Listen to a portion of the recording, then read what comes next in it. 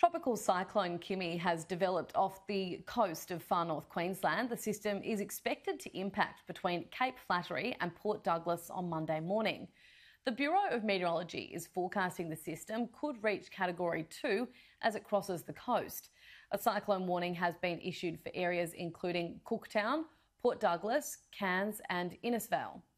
Destructive winds, heavy rainfall and abnormally high tides are likely from Sunday night onwards. They're advising residents to enact their severe weather plan and anticipate flash flooding.